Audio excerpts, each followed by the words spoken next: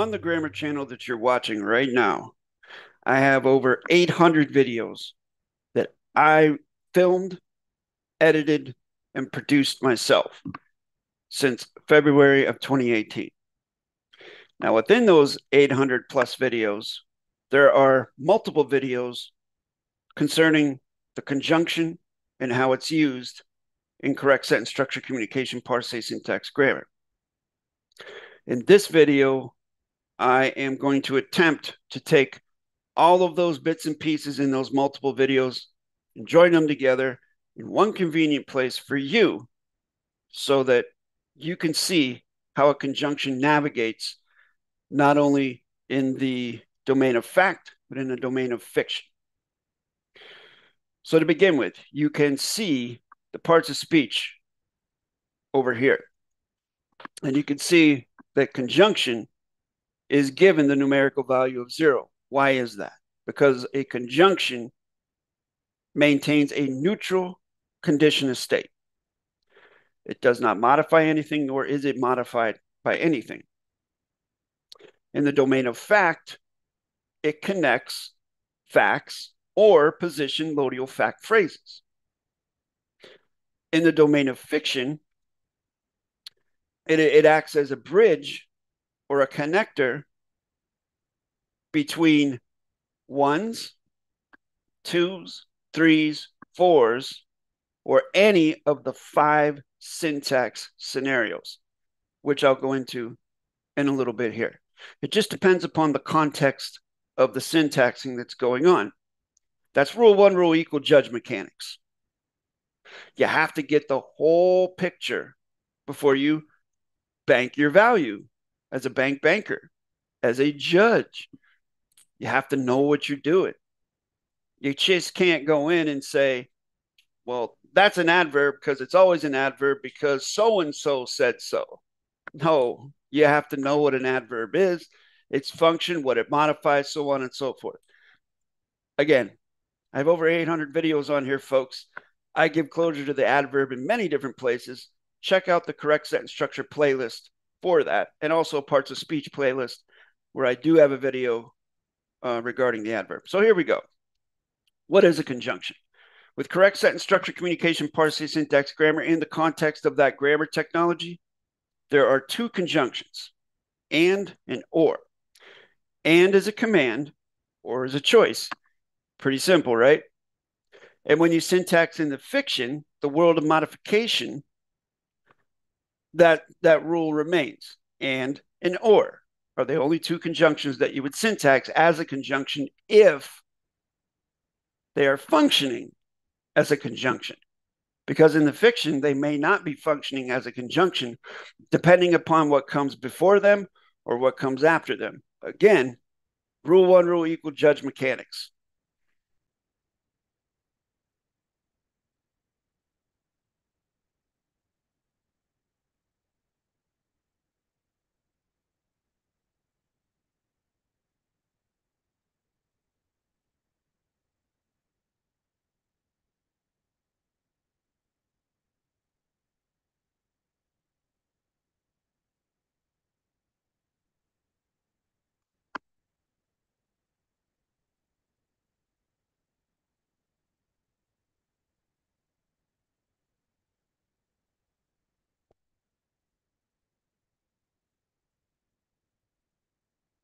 So you can see here, for the 2 conjunctions, and or, the forward slash represents the conjunction and.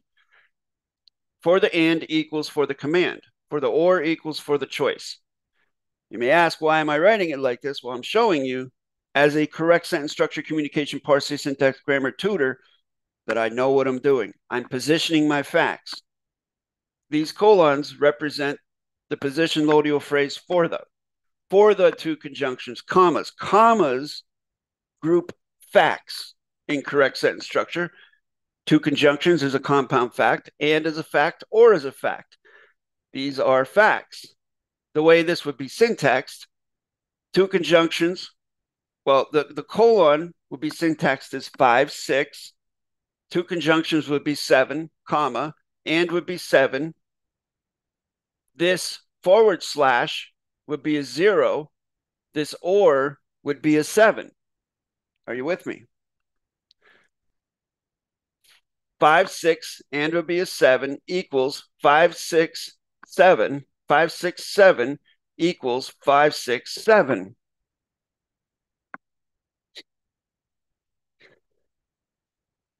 I would give closure to these in my correct sentence structure dictionary. In other words, there would be an entry that says, for the and of the finite mean is, and then the closure would come after that. So this is what it looks like in correct sentence structure.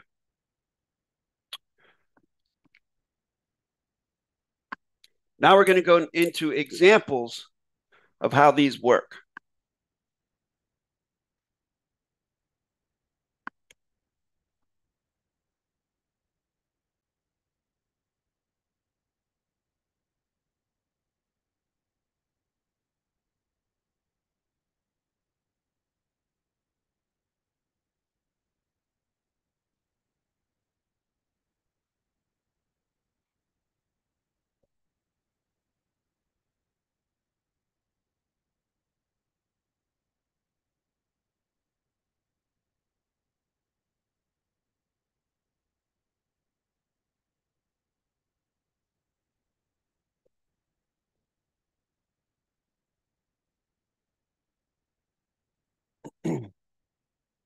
So here's a very simple claim, and as David-Wynn Miller used to say, I've grafted it. So normally, to be correct, it would be written from port side to starboard side, from left to right, for ease of communication. But for knowledge cultivation, I've written it in a graph style so that you can see the positional sequencing is correct. You can see the verb, and you can clearly see the positional, or I mean the lodials, which is the, and then the facts, and then the conjunction right here. So what I'm going to do now is I'm going to syntax that. 5, 6, 7 for the claim. 5, 6, 7 of the facts is to, with the knowledge 5, 6, 7 and closure 0, 7 by the claimant 5, 6, 7. I've used and as a conjunction here. So this would be the same thing as writing it this way.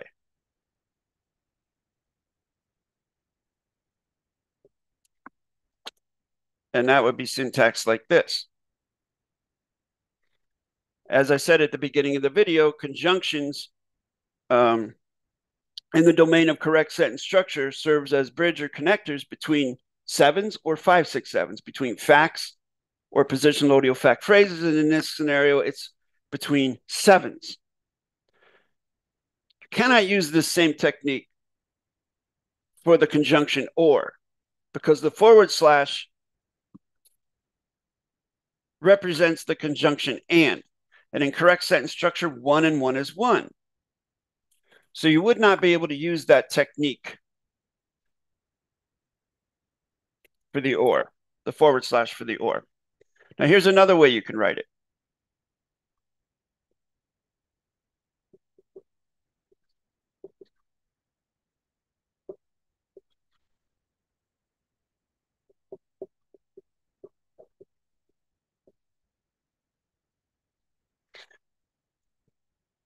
Had to get a little bit small with the writing here, but you see what I'm doing with the knowledge and with the closure. And syntaxing that would be 7, 0, 5, 6, 7. Again, like I said at the beginning, conjunctions serves as bridges or connectors between 7s or 5, 6, 7s. And in this case, it's 5, 6, 7, 0, 5, 6, 7. And it would be the same if it was an or. It would be with the knowledge or with the closure. Another way to write this would be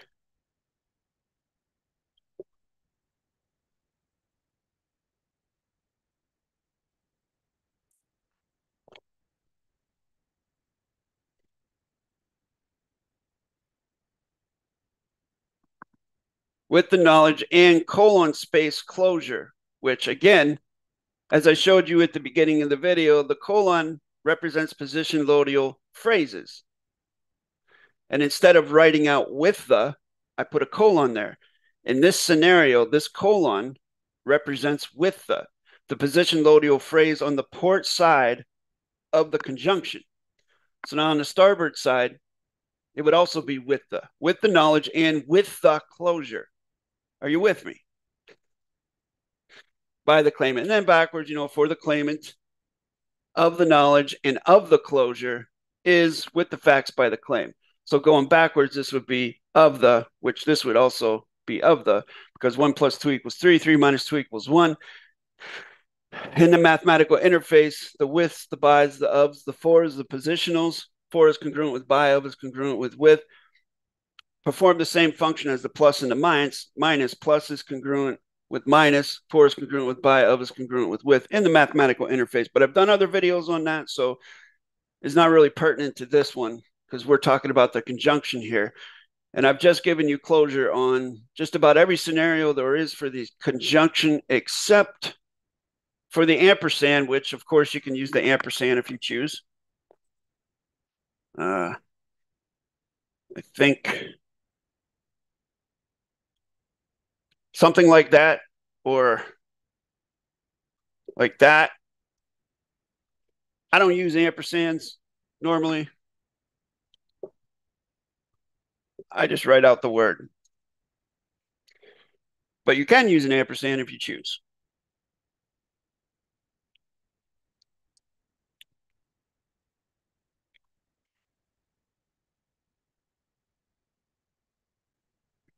Now we're going to talk about the conjunction and its use in the fiction. Again, we stick with the conjunctions and or. And I'm going to start with the most basic examples and then move on to some more complicated things.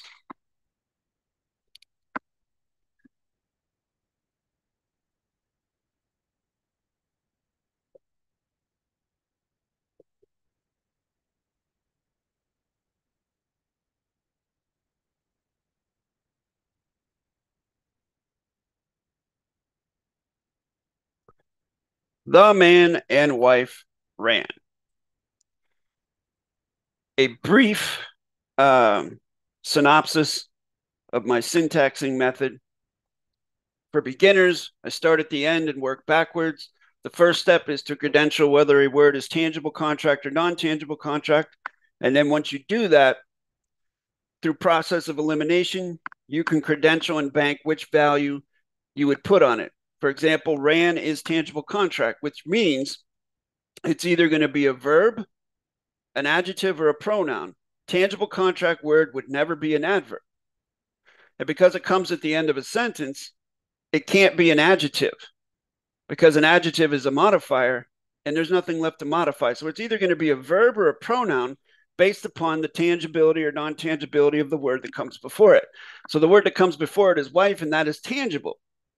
So that means that ran is going to be a pronoun being colored, i.e. modified by the word wife. Now we have the conjunction. What's on the other side of the conjunction? Another tangible contract word. That's going to be another adjective.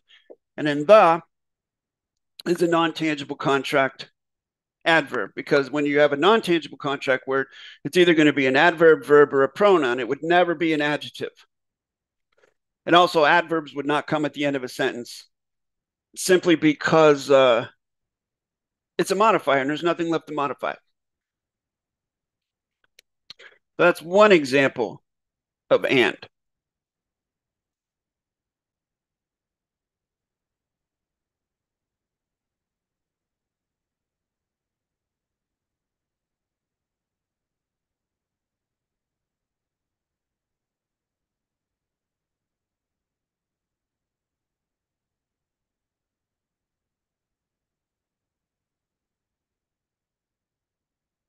This or that are articles. So again, we start at the end. Articles, is it tangible contract or non-tangible contract? Well, one way to credential the tangibility or non-tangibility of a word is to look it up in an etymology dictionary. And if the nativity root meaning of the word is tangible, and it would be syntaxed as tangible. If it's non-tangible, then you would syntax it as non-tangible. So articles is tangible contract, which means it's either going to be a verb or a pronoun because it comes at the end of a word group or a sentence. It's preceded by the tangible contract word are. So now we know articles is a pronoun being colored by tangible contract are. Now we have that. That is non-tangible contract. So that's going to be an adverb. Or is non-tangible contract, but it is a conjunction, and we credential it as such using the mechanics of correct sentence structure, communication, parsing, syntax, grammar. So that is going to be a conjunction as 0, and then this is non-tangible contract as well. So you have a 1, 0, 1, 3, 4. And this conjunction is acting as a bridge, performing as a bridge between this non-tangible contract adverb and this non-tangible contract adverb, which is modifying are into an adjective, which is coloring articles into a pronoun. So there you go. That's another example of how to use a conjunction, or I mean, how you would bank value on a conjunction in a fiction, babble, plain English sentence. Conjunctions perform as bridges between adverbs, verbs, adjectives, pronouns, or any of the 5 syntax scenarios, which the 5 syntax scenarios would be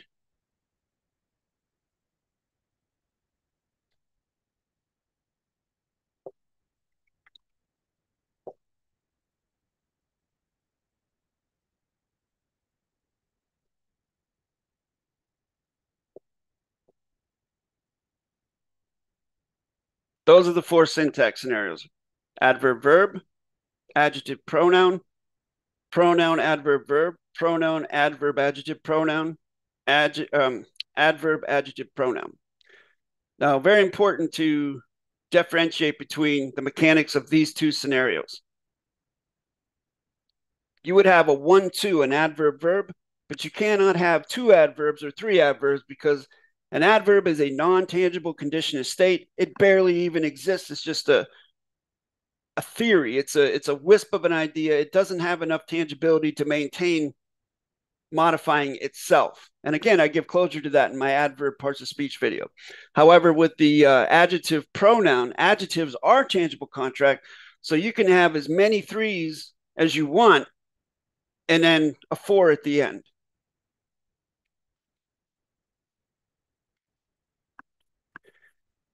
And the conjunction would serve as a bridge between any of those 5 syntax scenarios. Or could serve as a bridge.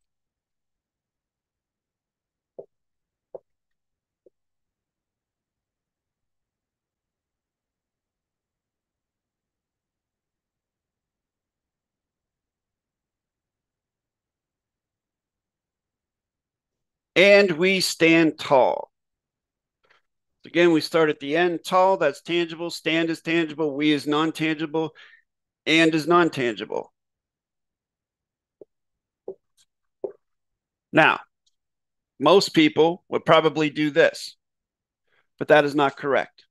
And the reason why it's not correct is because as we credentialed the conjunction at the beginning of the video, it's a bridge between adverbs, verbs, adjectives, pronouns, or any of the 5 syntax scenarios, but that's not happening here because there's nothing in front of it. So it's not performing its function as a conjunction. So it's going to be a pronoun. And we all know that nothing can follow a pronoun except for a break in the continuance of the evidence or an adverb. In this case, it's an adverb.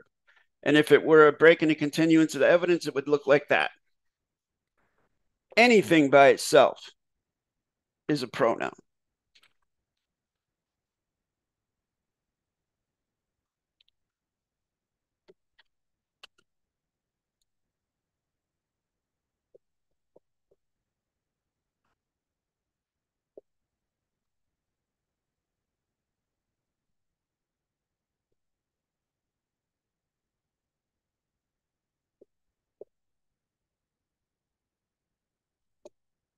He walked and then ran.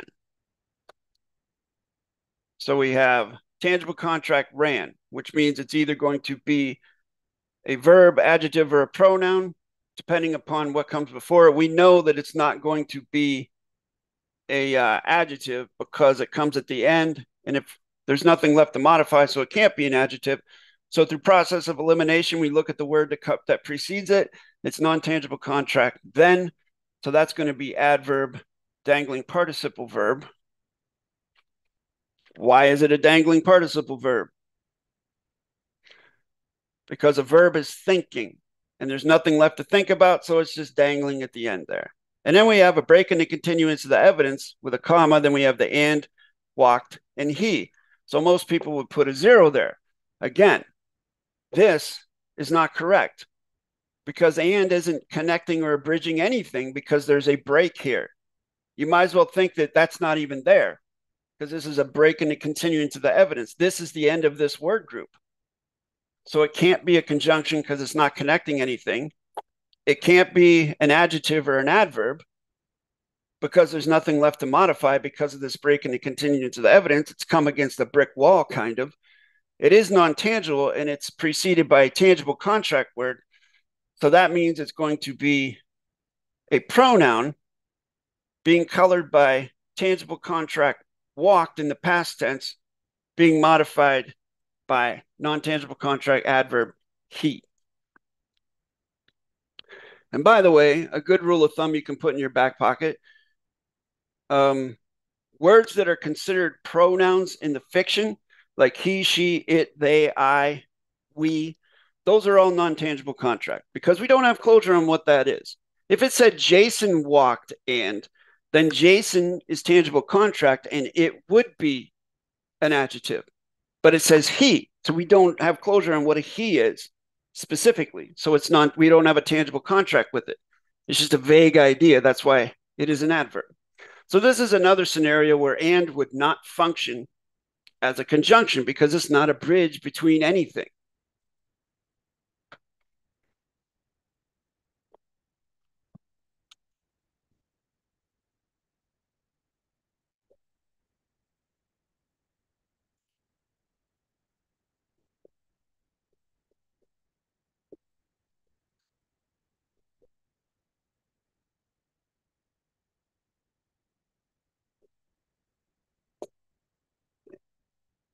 And the last one, the fast and the furious. So we see tangible contract, furious, preceded by non-tangible contract, the, non-tangible contract, and tangible contract, fast, non-tangible contract, the. So furious is going to be a dangling participle verb being modified by non-tangible contract, adverb, the. And of course, is the neutral conjunction serving as a bridge between these two syntax scenarios, 1, 2, 0, 1, 2. It's a bridge between two syntax scenarios in this sense, and it can work the same for 4, 1, 2, which an example would be this.